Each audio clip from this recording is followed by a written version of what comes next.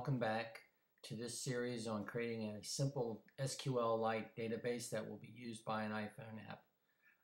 This is just a recap from last lessons where we went through creating a simple little database and went over little data modeling techniques and whatnot. And towards the end of the video, I showed you a demonstration of the end result, which is this here.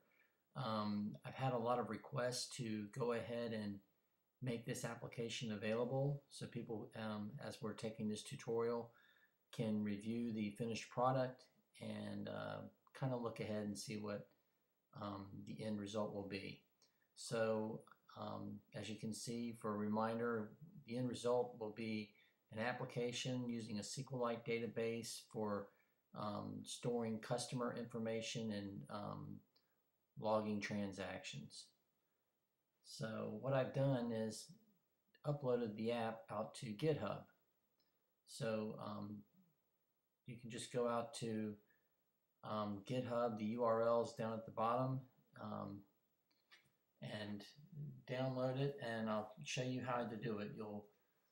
You will click on the download zip and save it to your hard drive. Then once there, move it over to a folder where you can unzip the file, and then it's as simple as executing the application. So you'll see here where I double click on the zip file, it expands the folder. You go in there and you click on the customer Xcode project, double click on that, and that should upload, should activate Xcode.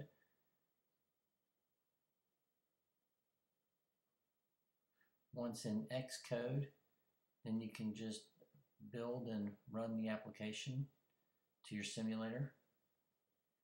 And you'll see that I've gone out and jazzed up the app a little bit. I put my company logo on there and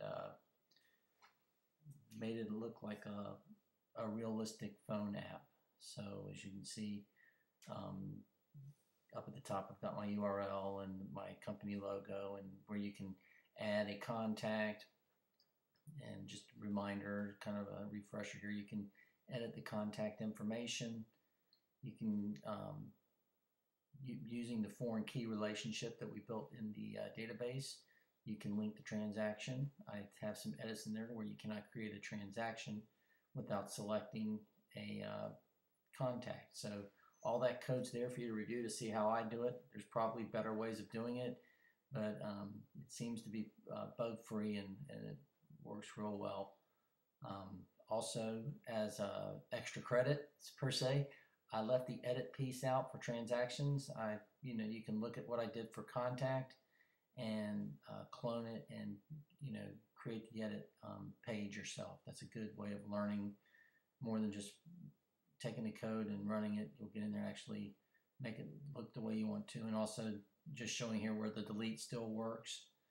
And another extra credit would be the second tab button for reports. So again, thank you very much. I hope this is helping, and next video tutorial we will dive in and start creating the iPhone app and do a quick little refresher on creating the SQLITE database. Thank you very much.